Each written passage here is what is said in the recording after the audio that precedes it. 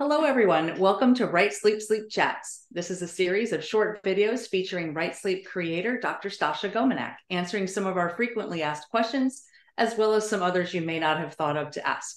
We'll tackle one question at a time to help you improve your sleep and ultimately improve your health.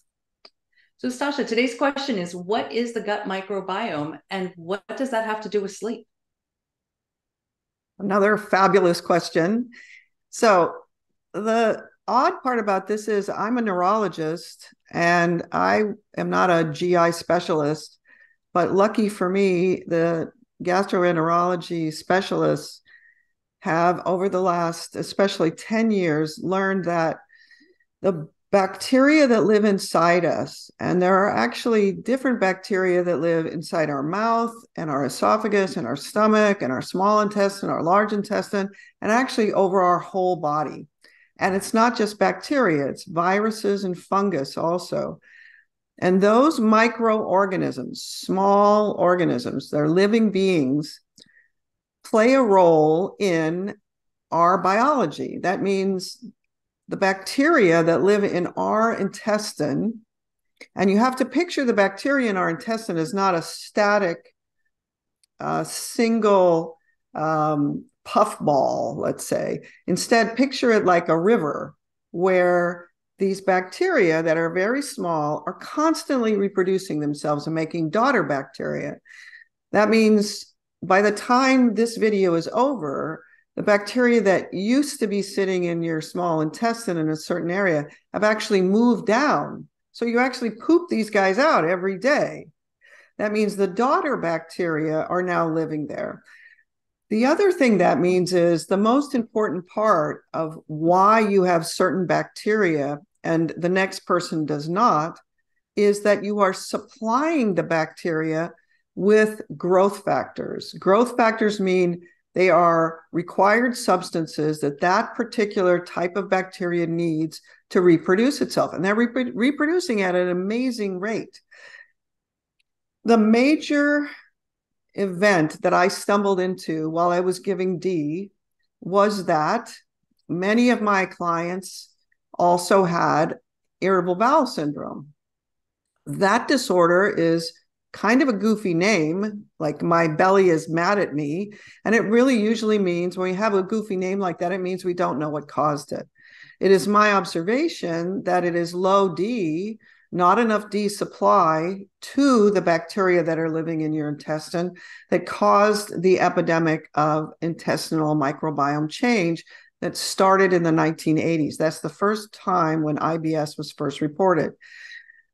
So when I was treating my patients as a neurologist, they had not only a vitamin D deficiency, but also they had the wrong microbiome because the bacteria that required D that was supposed to be supplied by us, by being out in the sun, if you don't have enough D, then the bacteria that need D die off. And the ones that don't need D replace them. And it turns out that there are many, many parts of our biochemistry, chemicals that play a role in how our body functions that come from the bacteria.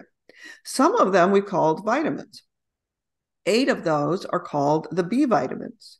But there are now many different chemicals that are called metabolites or products that the bacteria make that we absorb into our body and become part of messaging systems in our body. For instance, we know now that iron absorption and iron overload, both not having enough iron and having too much iron, can result from not having the right microbiome, not having the right endocannabinoids, which are other chemicals that we use in our nervous system to manage pain and appetite and mood. Those are also the building blocks that become the endocannabinoids are supplied by the microbiome. So in summary, that means if you don't have a normal microbiome, you aren't really a normal human. Your whole biochemistry was built around the supply from the bacteria. And in summary, when we were told to go inside and not be in the sun, that led to a myriad of changes. Some of them are directly related to D, but the majority of them are related to a combination of D plus the loss of the B vitamins, which ultimately ends up being acetylcholine deficiency, which is one of our neurotransmitters that we must have to sleep normally. It's a neurotransmitter that is related to ADHD. It's related to anxiety. It's relating to have a bladder that doesn't work right, a belly GI system that doesn't work right. It's related to inflammation. So many of the lectures that I give are about acetylcholine deficiency, that at its core is about D deficiency plus microbiome change equals acetylcholine deficiency. So our GI tract is a really important player in how our whole nervous system works, including sleep, but including multiple other things as well. Okay. Very interesting, because I never would have thought that your stomach, your gut would have to do with how you sleep. So that is excellent information. All right. Well, thank you, Stasha. And thank you everyone for joining us. Please subscribe to the channel, like and share our videos, and you can find more information as well as the RightSleep program at drgominak.com. Remember, we see our doctor once a year because we heal our bodies every night. Until the next sleep chat, sleep well. Bye-bye.